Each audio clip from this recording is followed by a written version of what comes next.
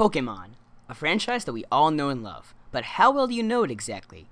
Here I have some facts and trivia that you may not have known before watching this video, which is why we are here today with Pokemon Facts and Trivia. Let's go! Fact number 1, Tirtouga. The main thing that really sticks out about Pokemon Gold and Silver and the Johto region is that it's the only region that does not have its own set of fossil Pokemon. However, like the other regions, it was originally supposed to have its own set of Pokemon. One Pokemon was never discovered and never leaked, so I don't have that Pokemon. However, the other Pokemon was supposed to be Tirtouga. Tirtouga was scrapped alongside with the fossil idea from Generation 2. However, Tirtouga, unlike the other Pokemon, was later redesigned and released in Generation 5. Fact number 2, Team Plasma. Team Plasma's shield logo resembles a Kirau, which is a symbol of Jesus' crucifixion on the cross, and it is also his status of Christ. Another thing about the name Plasma is it is not just a random name the Game Freak came up with, it is also the combination of fire and electricity, the two main types of Zekrom and Reshiram. One more thing, Plasma is also the state of atoms which are being separated, which is similar to the ideology that Pokemon and people need to be separated. Fact number 3, Wobbuffet. Now we all know that Wobbuffet is based off of a punching bag, the way that you hit it and then it comes back at you at double the damage. However, you probably didn't know that Wobbuffet is based off of the late Japanese comedian Sanpei Hayashiya, however you pronounce that, who was known for touching his forehead whenever he used his trademark statement, similar to how Wobbuffet does whenever he's in a battle. Another thing, our buddy Wobbuffet is banned from several Generation 5 tournaments, considering the fact that if two Wobbuffets are facing each other, the battle will become endless. Fact number 4, Cries.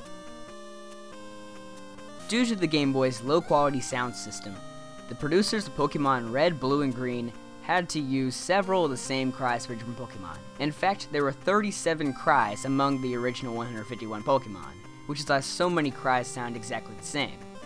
In fact, Charizard and Rhyhorn have the exact same cry. The same goes for Poliwag and Ditto. The strange thing is, none of them are even related, except for the fact that Ditto can transform into any of them. And wait, one more thing! The Pokemon Haunter has used 3 different cries throughout its lifetime. In Generation 1, Haunter had a really weird cry with a jingling noise in the background. In Generation 2, its cry was modified to sound more like the one that we hear today, however it still had the jingling noise in the background. Starting in Generation 3, it's using its modern day cry. It is unknown why its cry was changed so many times. Fact number 5, Trainers Pokemon. Now I think we've all had that moment where we stop and think, what the heck happened to Lance's Dragonite between the events in Generation 1 and Generation 2? When you face Lance when he's part of the Elite Four in Pokemon Red and Blue, he has a level 62 Dragonite. However, 3 years later when he's the champion in Gold and Silver, his Dragonite is level 50? Even weirder than that, when you fight alongside him at Team Rocket's hideout in Pokemon Heart Gold and Soul Silver, his Dragonite is even lower at level 40. It shouldn't even have evolved yet.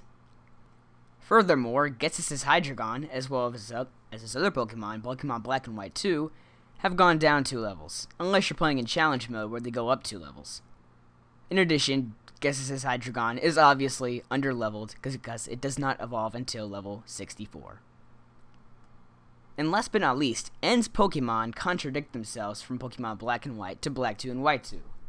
For example, his Timber has Guts instead of Sheer Force, and his Purloin has Limber instead of Unburden.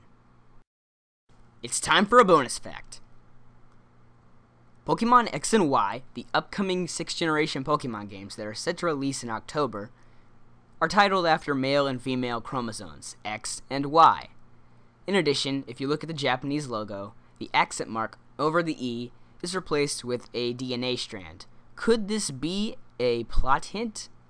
Who knows? If you enjoyed the video, be sure to subscribe if you haven't already.